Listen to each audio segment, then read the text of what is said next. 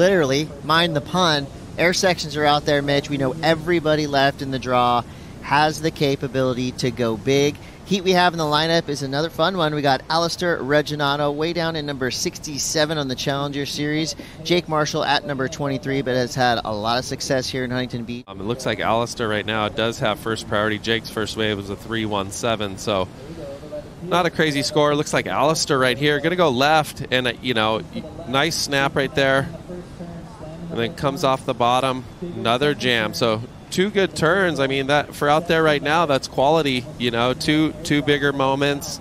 Be interesting to see. The wave did have a lot of bump on it, but to me, timing, placement, and precision going to come into a critical role here, just like that. Not an easy section to attack. And the quality over the quantity phrase today is going to be essential to a lot of these score lines. Gets a little hung up after the first one, but the timing on the second one, just beautiful. And in the pocket the whole time.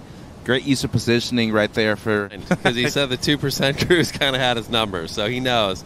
Here's Jake, little speed float right there. Then fin drifts. Yes. Spinner. There's a 5 in it, and if you can add something before or after, that's how you get up into the 7 and 8 range. And here we go again. Jake wasting no time on his backhand.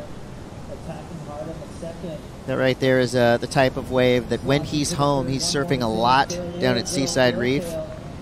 That is a little mini pally bowl all day long. Yeah, on the inside. And, you know, I like the strategy right here. I think activity, especially knowing that you're only going to surf once today, is, at least from my perspective, his best wave so far. Great combination on the outside, but really like the slide of the fins at the end, too. Brought out the variation and some creativity for a section that really wouldn't be consequential for most scores. Yeah, the judges love when you get a finish off a maneuver. Those first 2 were solid too, a bit more vertical. This one he kind of wraps it back into the pocket, let it build up, and then drifts the fins on the little, you know, flatter section. Telling him to do this. Go vertical. Just go vert and rip. Wait, hammer it again. Wait, hammer it again.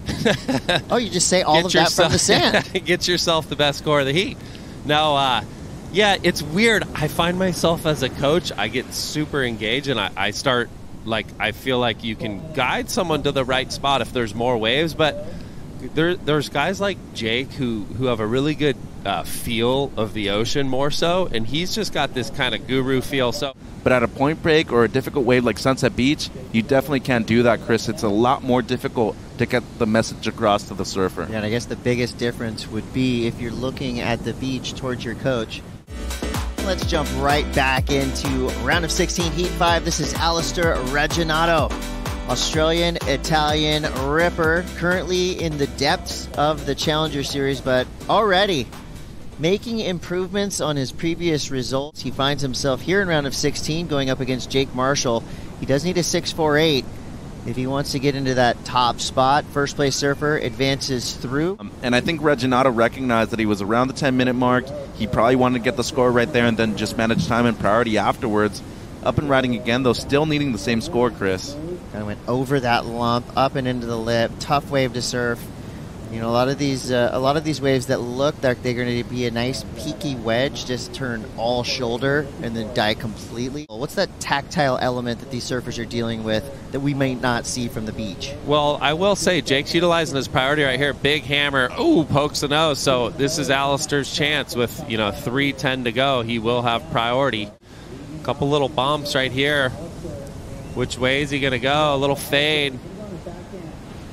So nice turn there, a little more vertical, but this thing looks like it goes flat. And that's what you do have, Chris. Like, they're over by the pier a little more. And those waves end up, it's a little deeper over there. So you do get a little ribs and chops, and the water has to go somewhere. And when it goes out through the pier, you get all that reverberation. Yeah, he had to come around that big section. Nice effort on that opening snap, but you just saw that wave just lacked the power to really...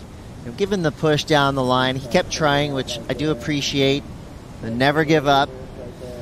You know, anything is possible in these last couple of minutes. You got to watch down to the wires. We see Alister Reginato at it again. This one in second priority. Not a great wave, but I don't think it's going to really get him too far out of position or anything like that. You can just kind of tell with the body language that.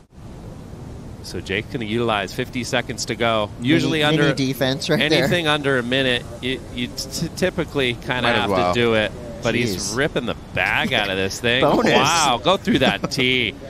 Holy mackerel. It was a nice wave. It was actually a flatter, soft wave, but he was zipping around. That board looks nice. That epoxy.